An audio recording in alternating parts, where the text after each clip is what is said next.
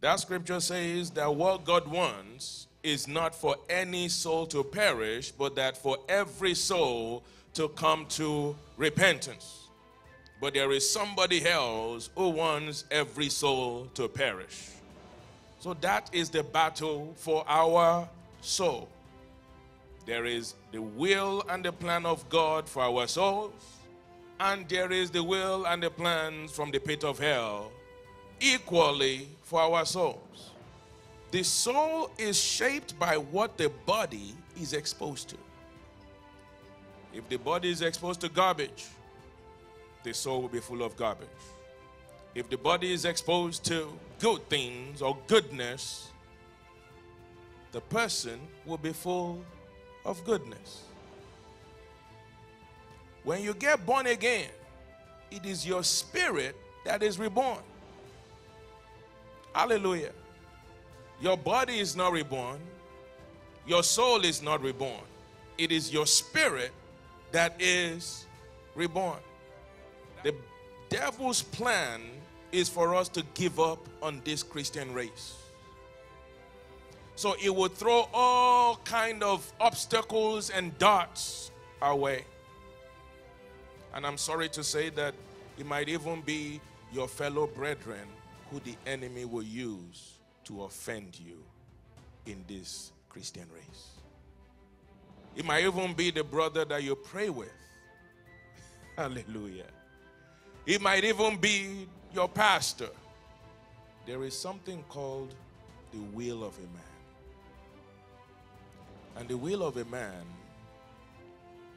is not under the control of God and is not under the control of the devil.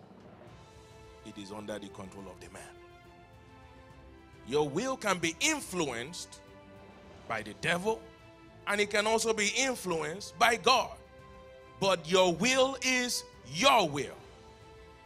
And your will is determined by what your soul is exposed to.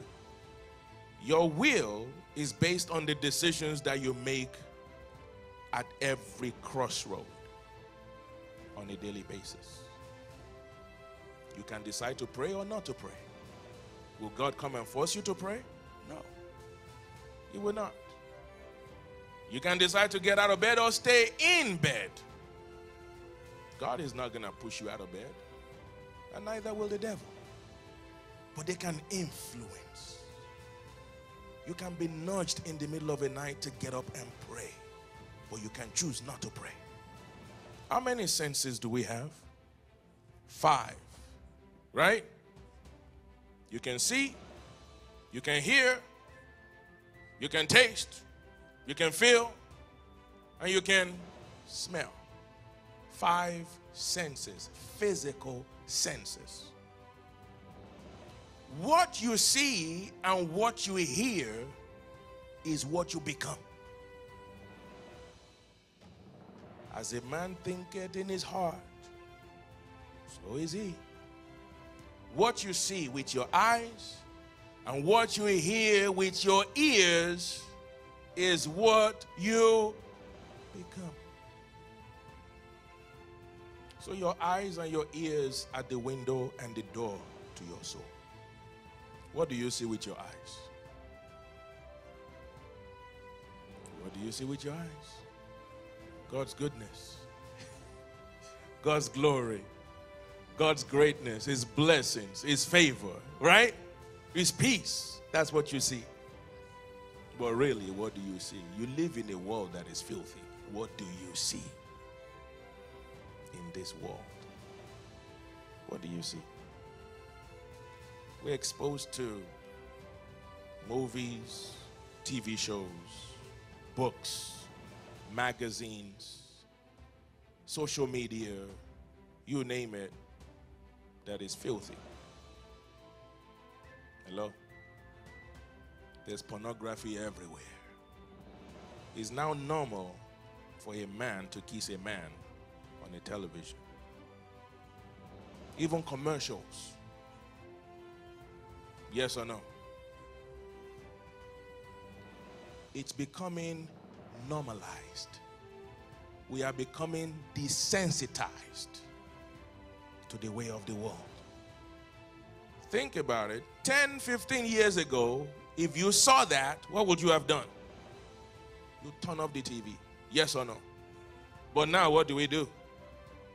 How you leave it on? Why? You're used to it. Does that make it right? Our soul is what? It's being transformed little by little to accept the filthiness of the world. What are you hearing? What kind of music do you listen to? Let me tell you, what you see with your eyes and what you hear with your ears have a spirit behind it. I hope we understand that. If you don't believe me, do something. Find a music that sounds very aggressive, very fast, and start driving. Before you know it, you discover that you are driving faster than you normally would. Now, tell me, did that music influence you? Yes or no? It surely did. Now, find a music that is very calm and very mellow. You see that your whole mood will be what? Very calm and very mellow. And you act like a normal human being. Hallelujah. So there is a spirit behind all these things. Beloved, you must guard what you see. You must guard what you hear. They determine what you will think about. And what you think about is who you become. As a man thinketh in his heart, so is he. Submit yourselves therefore to God. Resist. I'm going to say it out loud. Resist. Resist. And it will flee from you. How do you resist? You can say no. Anybody here don't know how to say no?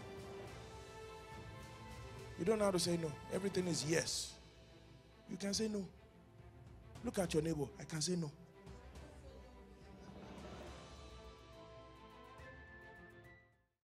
Lift up your two hands unto heaven. May the Lord bless you. May the Lord keep you. May the Lord cause his face to shine upon you. May the Lord make a way for you. In the name of Jesus. The hands you have lifted unto God shall never wither. The hands you have lifted unto God shall forever be blessed. In the name of Jesus. So go and be of a blessing, because God has blessed you. In the name of Jesus Christ. I declare this week will be a week of favor. I declare this week will be a week of peace. I declare this week will be a week of greatness. I declare this week to be a week of testimony over you, over your family, over your household, in the mighty name of Jesus. Thank you, my Lord and my God. In Jesus' name we have prayed. God bless you. Have a wonderful week.